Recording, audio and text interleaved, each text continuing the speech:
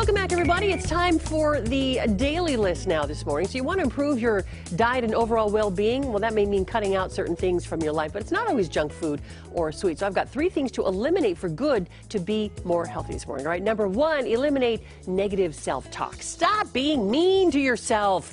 Start giving yourself more compliments and make the rest of this year about no negative self-talk, and then carry it with you into the new year. If you start now, it'll be a habit by the time January 1st rolls around. The more you berate and degrade yourself, the harder your year will be. You'll be amazed at how much happier you'll be on a daily basis if you just talk nice to yourself. Number 2, eliminate kale. Or what?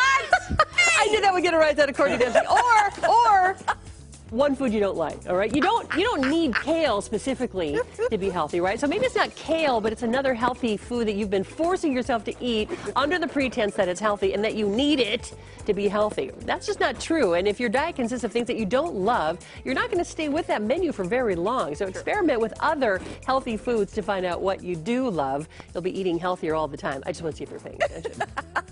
You don't need kale. Number 3, get rid of whatever is holding you back.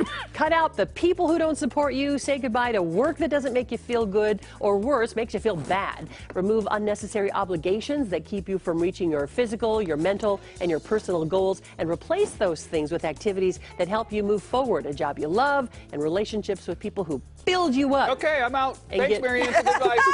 Bye, everybody. See you later. It's been great. It's been great. Right, awesome. And get rid of that kale, for crying out loud, all right? Up until now, it was just something to keep the salmon looking good in the case. All of a sudden, people are putting it in their salads, for God's sake. For God's sake. That's what it is. It's a scam. Told ya. They're like, we got all this kale from the salmon. We got to do something with it. Yep. We'll get people to eat it 24/7. Be your flight attendant for the rest of this show. Here we go. It's like meatloaf. You just haven't had it done You well. just haven't had it done right. Okay. For more, you can read about things to get rid of to be healthier, and it doesn't have to be a food group necessarily.